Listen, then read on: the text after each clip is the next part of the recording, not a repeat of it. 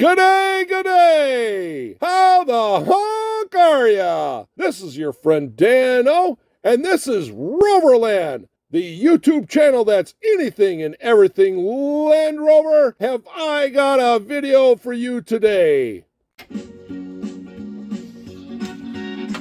All right. Here we are on a one-of Wednesday. Happens to be in a box. I know this is a one-of Wednesday because I bought it on eBay and I don't have one. I believe this is an eBay purchase. Maybe it wasn't. Yeah, I think it was. Anyway, let's see what we got today. If you like these kind of videos, give me a thumbs up. We are coming from, this package came from Tampa, FL. That's Tampa, Florida. Yes, sunny Florida. It's always sunny in Florida. You always thought it was Philadelphia, but it's Florida. All right, I'm excited about this. I purchased this. Oh, check it out, man. This came in our Rover left-hand drive. I don't know what that is, but it's what I got was not fragile, but it's neat that this came. Obviously, this is a Land Rover in here because, you know, you're watching Rover Land. It came in a Land Rover box, and I think this is an official Land Rover box. Usually they're printed, well, back in the day, they used to be printed with the Land Rover genuine parts, but that's a Land Rover genuine parts type sticker there. Huh, cool. Yeah, I did not notice that when I picked it up from the post office. All right, let's get into it and see what we've got. You guys are going to enjoy this one. Oh, by the way, I was going to mention, this is very heavy. This is a very heavy box. Okay, so it's like almost 4.5 inches by 4 inches by 7 inches. Okay, so you kind of got the dimensions there. Smaller than a shoebox, but it's very heavy, and it came to 2 pounds. Yeah, 0 ounces. So very heavy box. So does that give you a clue on what it is? No. All right, well, let's get it open and see what it is. I've seen these. I always wanted one of these, and it came across one that had a pretty decent price. Oh, hey, check this out. This is awesome. This is awesome. So yeah, this, I think this is the actual box.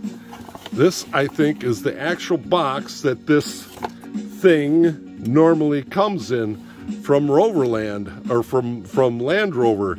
Yeah, check this out. Get this going here. Oh, we gotta pull it a little bit. The mirrors are catching it, I think. All right. Ba-bam!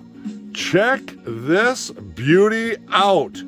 This is a Land Rover Range Rover in pewter.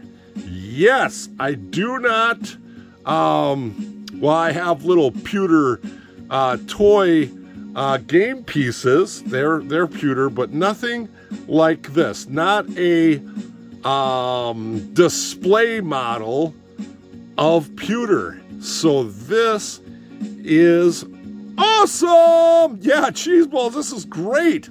So this is nothing but pewter, and I'm not really sure how they make such a thing. Molded pewter. Do they put it together somehow? You know, like cast the bottom and then they cast the top and then they put it together? Because, wow, it's got the deck in there. Obviously no windows in this, but every square inch of this cubic inch is pewter. Yes, and we can kind of see on the bottom there that you can see that it has detailed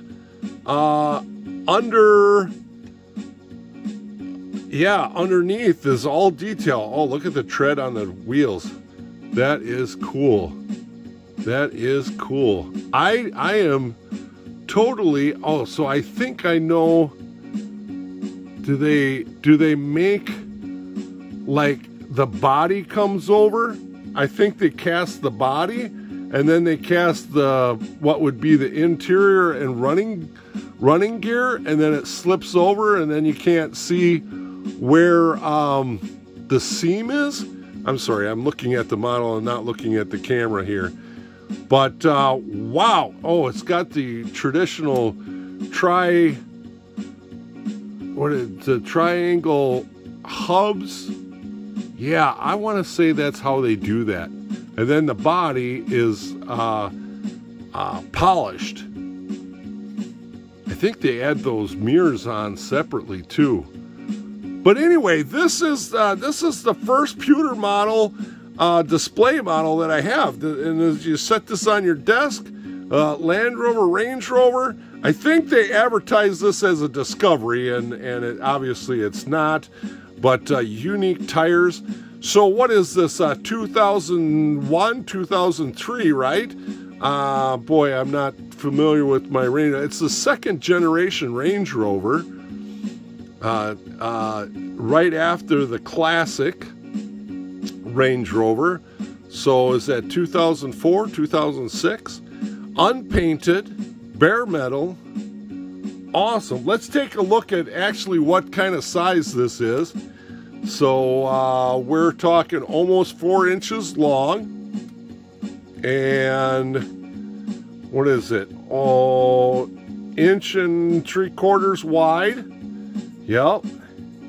And then let's get this around. I want to be careful. I don't want to scratch this nice wood plaque that it's on. And then about 1.5 inches. About 1.5 inches tall. Yeah, so this is awesome. I really, really like this. You can see some of the pewter.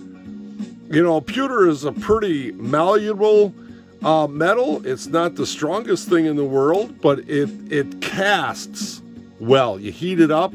I think it has a low melting point to liquid, and that's why there's a lot of things made with pewter, but it's heavier than aluminum.